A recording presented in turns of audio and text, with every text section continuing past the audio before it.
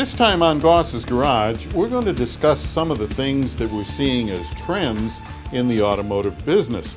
Now, what I'm talking about here is the fact that in many cases, you can't buy individual parts. You have to buy these large assemblies. Now, here we have an intake manifold that fits a 1.4 liter Chevrolet Cruze with a gas engine. And you see this little white piece here. Underneath that, there is a one-way valve that just kind of disappears. And the fact of the matter is, you cannot buy it. Now, when you have a modern automobile, many times there are going to be small parts that we used to replace.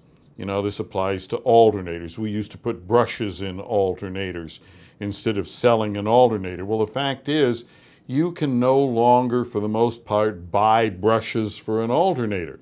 You can't buy the internal pieces unless you buy them in quantity. Well, that would presume that you were a rebuilding facility and you buy them 100 at a time. Well, the average repair shop certainly can't buy 100 of all these small parts for different cars and so on.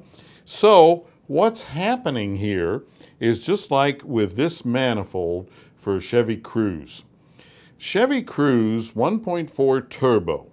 Well, here we have various parts that affect the emissions on the car and so on. In this particular case, we had a lean fuel mixture, and that turned on the check engine light and set a lean fuel code and a bunch of things. Well, you know, this car had already been to a couple of shops and they had put new oxygen sensors on it and so on because, you know, lean code, we got to have a bad oxygen sensor, right? Wrong.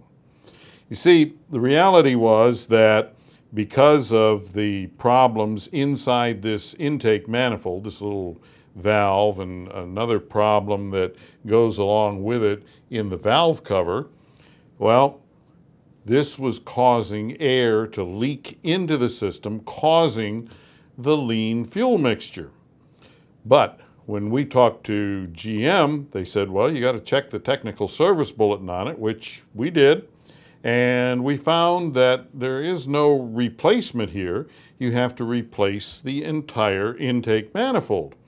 All right, well, that didn't seem too bad, but then we found out that the replacement manifold, not only is it the plastic manifold, but it is the fuel rail, 4 new fuel injectors, a new throttle body, and the whole thing built into one great big unit for $500 or thereabouts dollars.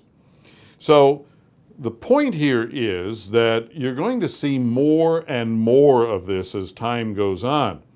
So don't be surprised when you take your car in for what, well, it would seem to be a minor problem, and you walk out the door with a bill like this, which is $1,063 for something that, well, 10 or 15 years ago, it would have been $25 or $30 to get this little teeny check valve in here and replace it instead of replacing this entire assembly.